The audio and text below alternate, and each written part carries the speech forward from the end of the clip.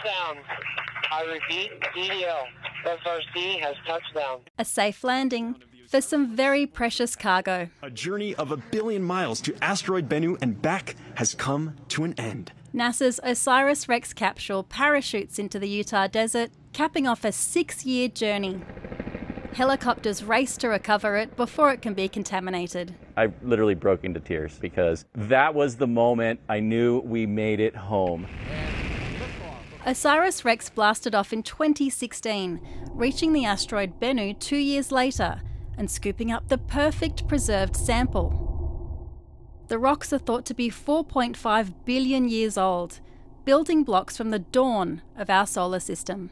One of the driving objectives of this program is to try to understand, did carbon-rich asteroids like Bennu deliver the compounds that may have led to the origin of life on our planet?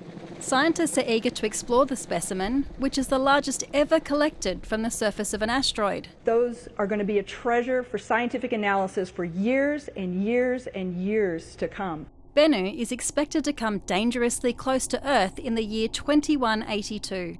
Scientists hope by studying its soil, they might be able to stop a possible collision. NASA is planning a public show and tell of the samples next month.